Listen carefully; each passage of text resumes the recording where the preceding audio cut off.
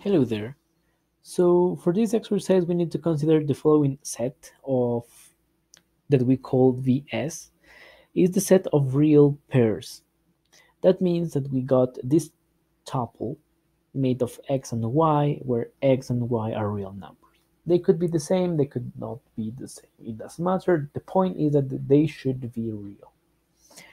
So let's pick two tuples of this vector possible vector space, that in this case is just a set of elements, defined as follows. So it's u1, u2, and v1, v2. That are the components of these tuples. And we're going to define a summation operation on this set as taking the elements of each of the components, and we're going to sum them up, but at the end of each we are going to add the plus 1. That happens on both coordinates, both of the components of this summation. So u2 plus v2 plus the 1. And the scalar, we're going to define a scalar multiplication on the set that is defined as just multiplying this factor k, that is again a real number, to each of the components of the vector. So this could define a vector space, but we cannot ensure that because we need to prove all the axioms, and that's kind of part of this exercise. So given that we got this definition of the operations and we got these vectors, this set of elements, let's see how these operations behave. So here I have defined two vectors, u and v, and a scalar that is equal to 2. So let's see how this summation of vectors works. So we pick each of the components, 0 plus 1, and at the end we add an extra 1. That is how is this operation defined. Then for the second component of the summation, we pick the second component of each of the vectors, that means 4 plus 3, and we add an extra 1 here. So at the end, this vector is equals to 2, 2. Okay, so this is how the summation works in this set. And then the scalar multiplication. So this kind of easy because it's defined in the usual way. So it's 2 times 0, 4. So what this scalar is going to do on this vector is multiplying each of the components of the vector. That means that the result of this is equal to 0, 8. And that's it. So that's how these operations on this set works. Great. So having that in mind, that we know how these operations works on this possible vector space, we call it just a set. We need to see what happened with the neutral element. What's going to be the neutral element? So in this case, we need to show first that the trivial choice for a null vector or zero vector on the possible vector space, in this case Vs, that is a set that we defined at the beginning, this is usually the choice that of the null element or the neutral element, but we need to show that in this case this is not true. Okay, so it's this trivial choice for this kind of neutral element on vector spaces, but in this case is not. So let's pick first an element of this Vs set. We know that we can define this as u1, u2, and we got this vector 0, 0. Okay, so let's sum this. So u plus the vector 0, 0 is just u1, u2 plus 0, 0, And based on how this summation is defined on this set Vs, we got that is u1 plus 0, and remember that at the end we add a plus 1. And the same happened for the second component, is u2 plus 0 plus 1. So this plus 1 is what it makes that this vector 0, 0 is not the neutral element. Why? Because the neutral element should satisfy that u plus the neutral element return the same vector. That's why it's called neutral. It doesn't affect the vector after the summation. But in this case, what is happening is that we end with the vector u1 plus 1 and u2 plus 1. This is definitely not equal to the vector u1, u2. So this vector 0, 0 is not the neutral element because it doesn't satisfy this axiom here. That actually corresponds to the fourth axiom of a vector space. Okay, but this doesn't mean that this neutral element doesn't exist. It's just that this vector in particular, 0, 0, is not the neutral element. Now, we need to show that actually the vector minus 1 is the neutral element under this summation operation on this set Vs. So we repeat the same procedure. We pick u equals to u1 and u2, and then we sum with this vector minus 1. So we obtain u1, u2 plus the vector minus 1, and remember how this operation works.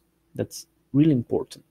So we got u1 minus 1, u2 minus 1, and we need to add this plus 1 on each of the components. And well, now you can see that this will cancel out and we obtain again the vector u1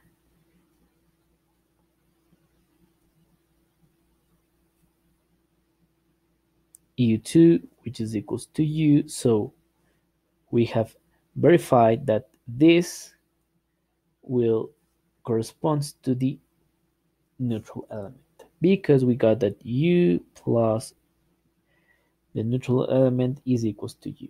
We have checked this. So in this set, minus 1 is a neutral element of the set Vs.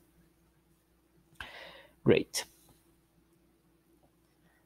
Now, based on that we have the neutral element defined, so remember that the neutral element in this set is minus 1.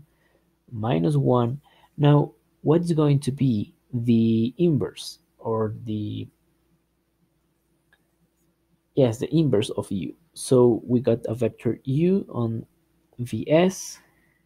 Then how we're going to define minus u? Such that, as is written here, u plus minus u is equals to the neutral element. So to get this, I'm going to again pick u equals to u1, u2, but I'm going to put minus u equal to some coefficients that we need to determine. u1, u2. So let's see what these coefficients are going to be. So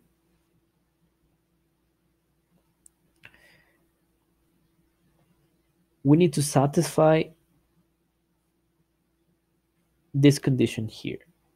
So u1, u2 plus alpha 1, alpha 2 should be equals to the neutral element that is minus 1, minus 1.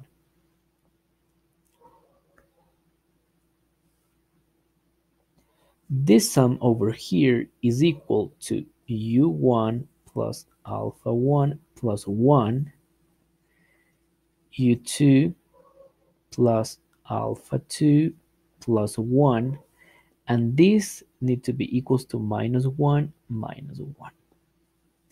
And from this you can observe that alpha 1 should be equal to u1 minus 2, and alpha 2 is the same but with the second component. So we have that the inverse of a vector, in this case minus u, is defined as u1 minus 2 and u2 minus 2.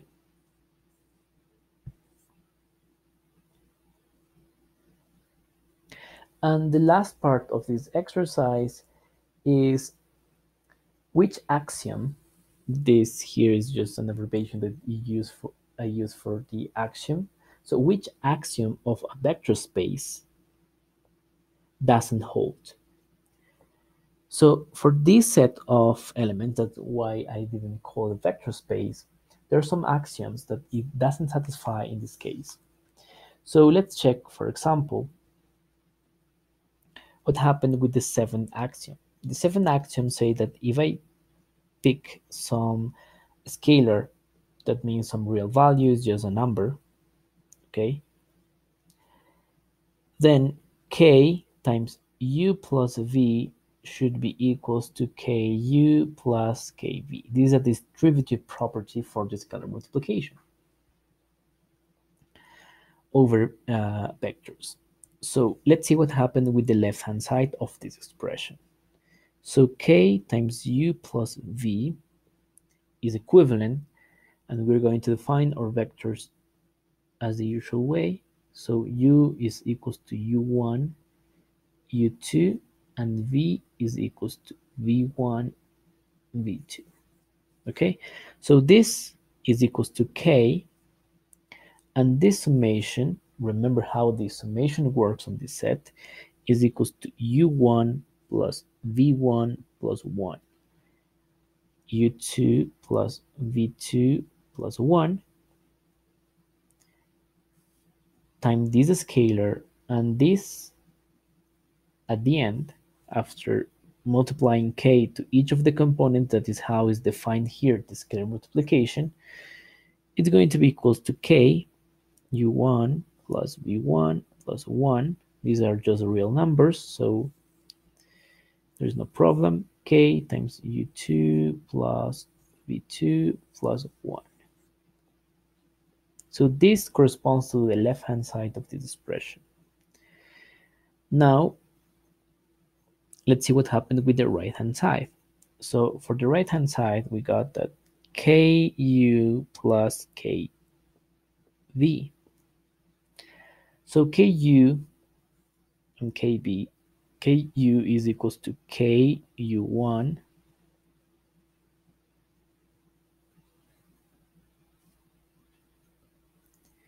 ku1 ku2 plus k, here's v, v1 k v2, but these summations work differently. What happened here is that the summation is equal to k u1 plus k v1 plus 1, and here we got k u2 plus k v2 plus 1. So what happened is that here these two expressions are different. Why? Because k times 1 is k, and here we have just 1 instead of k. Okay, so these two expressions are different. That means that this axiom in particular doesn't hold, so it's not true. So it is enough to show that one axiom doesn't satisfy to say that this set Vs is not a vector space. However, part of the exercise say that we need to find two axioms that doesn't hold on this set. And the second axiom that doesn't hold is the eighth axiom. Actually are more related with the scalar multiplication that we got problems. So it say that given k and m scalars or real values are just numbers, k plus m times a vector u, in this case u is part of the set Vs, is equal to ku plus mu. Is a distributed property. So let's check what happened with the left hand side of the expression. So k plus m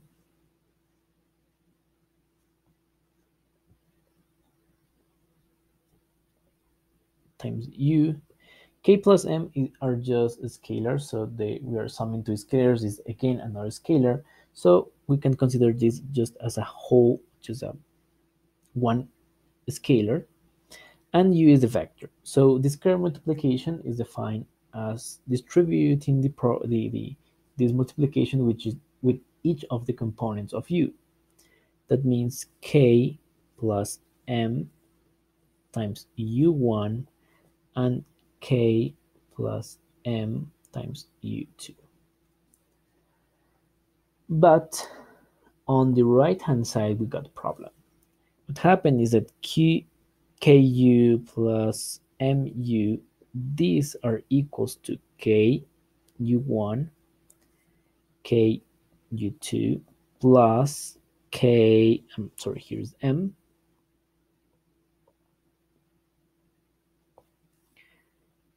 m u1 and m u2. And when we sum these two vectors together, we got k u1 plus m u1 plus 1, and here we got k u2 plus m u2 plus 1. So here the problem is on this one here that doesn't appear on the left hand side. So that implies that the eighth as axiom doesn't hold. So this is not satisfied for the set Vs. So that's why this Vs set equipped with these two operations is not a vector space.